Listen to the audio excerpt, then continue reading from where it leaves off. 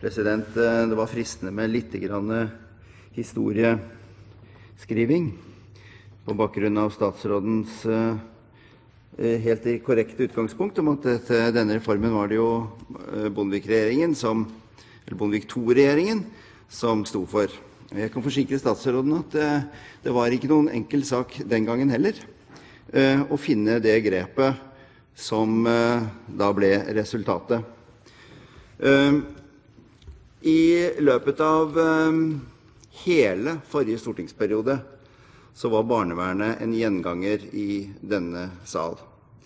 Under vekslende statsråder så hadde vi altså den ene debatten etter den andre, jeg får nesten si verre enn den andre, med utgangspunkt i faktiske eksempler på hvordan barnevernet har fungert. Jeg synes det er meget gledelig at statsråden har kommet i alle fall til den erkjennelse at her er det nødvendig å gjøre noe. Det er nemlig nytt med denne statsråden. Det tok noen statsråder før vi kom dit. Og jeg gleder meg til å få den evalueringen som er bebudet, og jeg håper at det ikke skal gå lang tid fra man har en evaluering til vi også faktisk har en reell debatt om og faktiske forslag til løsninger. For dette er til de grader på overtid. Og jeg synes nok at når regjeringen nå har syslet med dette i snart 5 år, så er det på tide med en litt annen, skal jeg si, fantasi i forhold til det å ønske å høste erfaringer. I den grad jeg synes regjeringen fortjener kritikk, så er det rett og slett fordi jeg synes man har vært stivbeint i forhold til det å for eksempel å iverksette noen piloter på dette området.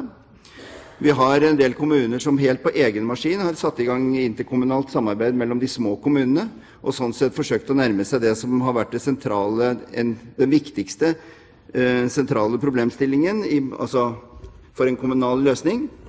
Der synes jeg godt regjeringen kunne ha styrket de pilotene, eller styrket de forsøkene, og kanskje hentet erfaringer også fra disse forsøkene.